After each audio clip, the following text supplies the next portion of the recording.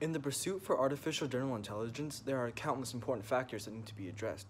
And one important factor that is still largely lacking is causality. Causality, as the name suggests, is the ability to understand and deduce cause and effect relationships. We as humans speak the language of causality. Our common sense stems from the ability to understand cause and effect relationships. Think about when it rains. When it rains, you open an umbrella because you don't want to get wet. And just that simple line of causal reasoning, rain causes wetness, humans don't like wetness, and umbrella causes dryness, um, is a line of causal reasoning that most machines can't understand and is so important to how we as humans navigate through our world. So the narrow AI that we're familiar with today, the AI that can classify images between of dogs and cats, that like is very good at one thing but sucks at everything else. Um, it sucks at everything else because it lacks common sense, which stems from causality.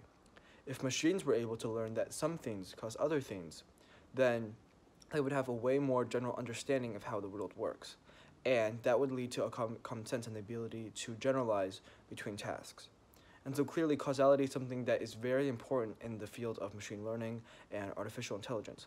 But what has been done in the field of causality? Well, a really cool thing that has been done in causality in recently, just really recently, has been with a company called GNS Healthcare. They utilized causal inference to try to figure out why some patients with multiple myeloma, a type of blood cancer, survived longer than others after they had a stem cell transplant. And so they had this huge database of like 30,000 variables, and they used causal inference to figure out which variables had the most causal effect, had the greatest causal relationship with the lifespan, the length of survival of the patients with multiple myeloma. And with this, they were able to identify a few key proteins that the machine learning algorithm deduced had the most important causal effect. And then the researchers tested on just a few, just like 5 or 10 proteins that they were able to easily pick out which protein had the most causal effect overall. And so something that would have taken months, maybe even years, only took a few weeks with causal inference. And so causal inference is clearly very cool.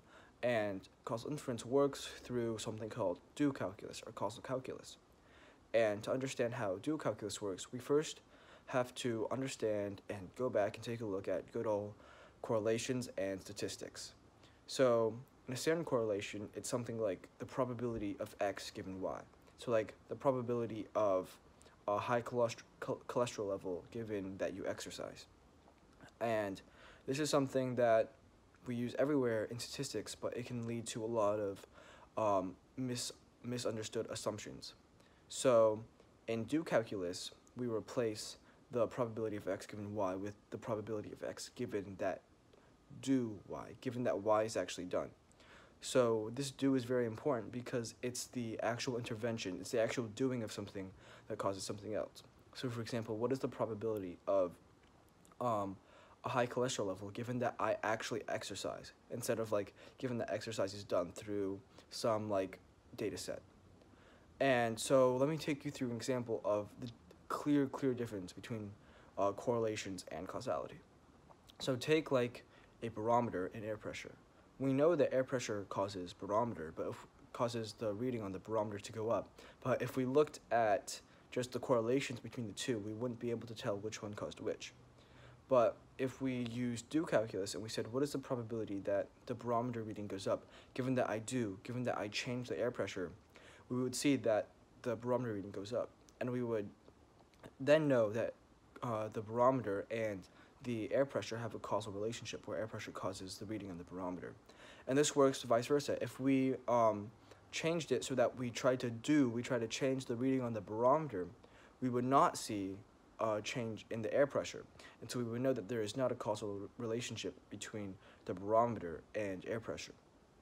And so something as simple as this do operator can lead to infinitely more complex causal diagrams where there are much more factors than just a barometer and air pressure.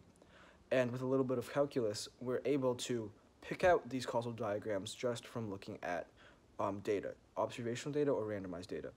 And if machines were able to understand this, we would be way farther. We would be a lot more closer to artificial general intelligence because humans speak through the language of causality. Our common sense, our understanding, our reason all come from causality. And if machines were able to understand that, we would be that much closer to actually getting artificial general intelligence.